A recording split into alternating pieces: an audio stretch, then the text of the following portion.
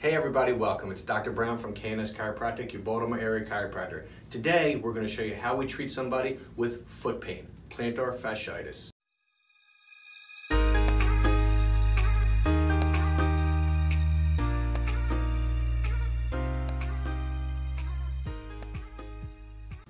Okay, we have Ramona here. Ramona, tell them what's going on. Well, I came in probably in March and waited entirely too long to get here because my foot was pretty bad. The pain was throbbing. It was going up into my heel. I knew the signs because I had it in my right foot and back in the 90s, and I actually had surgery on that and several cortisone shots, and I certainly don't want to go through that again. So I came to Dr. Brown, and he is so far doing a really great job of easing this heel pain. Okay, so she came in a few weeks ago, what, 2.5, 3 weeks ago, something? About 3 weeks now. And she's getting ready to go on vacation. We needed to make sure that she'd be in good shape for this. So you were in a lot of pain. Yeah, really bad. Like taking ibuprofen all the time, really not doing anything.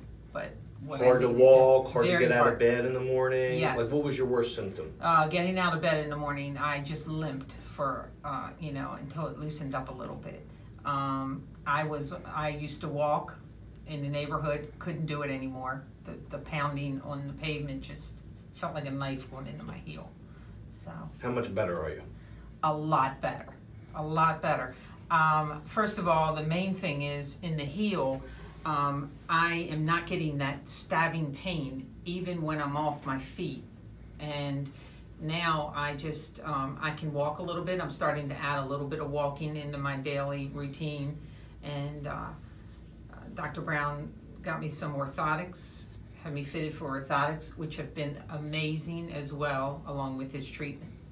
All right, so look, I'm gonna show you how we treat this. Last week you saw we treated somebody with dry needling. That's not what we're doing to Ramona. With Ramona, we're doing 3 different things. We already had her on electrical stimulation, which we use to relax this tight tissue down here and reduce some of the inflammation. The next thing we're going to do is we're going to do what's called some manual muscle work to strip these tissues down. Then we adjust her foot to get mobility, and we do what's called cupping. And cupping is used to help lift these layers of the tissue away from one another to take the pressure off of there. So let me explain to you a little bit about this. Nat, come on over here. So I'll show you this as we work on her foot. Here, Nat, let me, come here. So when somebody has plantar fasciitis, your symptoms are going to be pain in the bottom of your foot. Most people complain about pain in the heel, pain along the arch, especially when they get up in the morning. Their first few steps are really bad. And then as the day goes on, that usually loosens up unless they've been sitting around for a while, and then they go to get up again, they start to feel the pain. When it gets out of control, the pain is there most of the time. So with plantar fasciitis, that is inflammation that develops along this area. There's a thick band of tissue that runs from your heel to the bottom of the toes. When this tightens up, when this gets irritated, inflammation builds up in there. So why does it happen? It happens when you start to lose, when you get too much mobility into this arch. So on a normal person, your foot should be supported. You should have an arch. When you wear good shoes, it comes up and it supports that arch. What happens as your shoes get older, you start to wear flip-flops during the summer. This is why we see this a lot in the summer. There's no arch there. So this tissue is constantly flexing back and forth. When this does this without being supported, you start to develop micro tears, you get inflammation, and it develops a lot of pain. So we ordered Ramona orthotics, which help support this area when she's on her foot. So now when her foot moves, there's not as much flexion in there, and it allows this to start to heal up.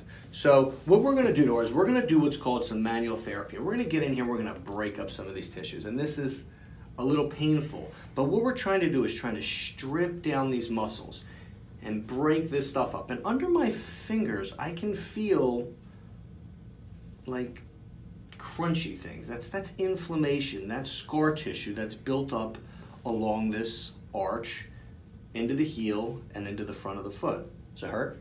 It's sore, but I'm okay. It's very weird. It's kind of like a good hurt in a way. But the problem with plantar fasciitis is if you leave this alone too much and you don't treat it, it has a really hard time going away on its own. So the main thing is when you start developing pain into this bottom of this foot and this heel, and you've taken whatever, your ibuprofen, and it's not going away, you got to get treatment on it, and you got to do it quick, because after 21 years, what I can tell you is that the longer this sits, the harder it is to go away. So we're getting in here, and we're breaking up some of this tissue that lays in here, this abnormal tissue, and it hurts, and it doesn't feel great. We already had it on electrical stim, and we put that on the bottom of the foot, and that relaxes everything.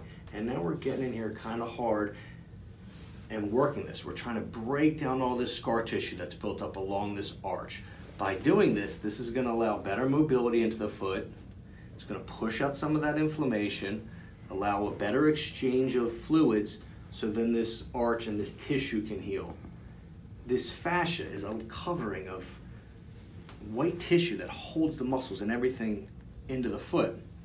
It's, if you've ever gone to the food store and you got a junky piece of meat, not junky, but you know, like a brisket or something, and they have that layer of hard, not hard, but that white, thick tissue that holds the meat together. It's very tough. That's what's here. And what happens is you're developing inflammation in between these layers of the tissue. So when I'm done this, we're gonna cup her foot. And what that's gonna do is that's gonna help pull these layers apart. By pulling them apart, it helps decompress that area, helps decompress the nerves that are being pinched, and it'll help her. And then the last thing we're gonna do is we're gonna adjust the foot. So we will show you how to do that. Just a couple more here. I know she's dying, but I'm getting in here real tight. Okay. Right? Yeah. Hurts, but... It hurts, but I know that when I walk away, it feels a lot better, and it's worth the little bit of discomfort that I'm going through right now. Okay, so these are the cups. Now, show this. So what this is going to do, this creates suctions, can help pull these layers apart. So we're going to go along this whole arch here, and hopefully these things will hold. Put one there. We're going to get one down here. And this is pulling these tissues apart. And this helps to decompress that area and free up those nerves that are in that area. And it's going to make her feel a lot better, as it's been doing. All right, so what we're going to do, we're going to leave her on here for about 5 minutes. I'll be back. I'll show you how we adjust the foot, and we'll take it from there. So we just took the cups off of Ramona. Now what I'm going to do is I'm going to adjust her foot. We want to make sure everything stays nice and mobile in that area.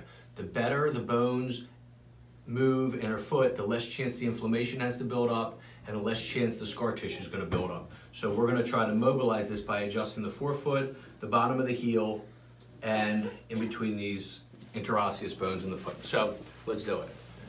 Okay, just kind of hold on for me. So we're going to adjust this. Good. So great release there. Did you feel that? Yes. Okay. So we're just going to try to get some mobility into the foot. Don't have to be so aggressive. We separated all this, we separated this, so things should move. The heel moved nicely, so that was good. And what I'm going to do is I'm going to use this activator. It's an adjusting instrument, and this will help. Can you see this now? And this will help to just break up some of this tissue and get a little bit of mobility into all these bones. So what I'm going to do is I'm just going to go across all these bones in the foot, in between these ligaments here. Try to mobilize this so things move well. Okay, good. Here's that, Ramona. So look, Ramona's getting ready to go away. Hopefully she'll do well on vacation. She's feeling really good right now. With the orthotics that we got her, should give her some good support. I gave her some tips and exercises and things to do at home. One great thing if you're having plantar fasciitis, before you see anybody, if you'd like to do this, it's a great idea. Take a water bottle, freeze it, rub your foot over the bottle like this, and see if you can break up some of this abnormal tissue. You can do it 3 or 4 minutes. You don't want to irritate it, shouldn't be painful, but you will feel it, and you want to try to get some mobility in there. See if that works before you see a doctor. If not, you're in the Baltimore area, you're having foot pain, come and see us. So look, thanks everybody for watching. I appreciate it. Go to my YouTube channel, click the subscribe button. Please leave a comment, and we'll see you next week for another video. Thanks.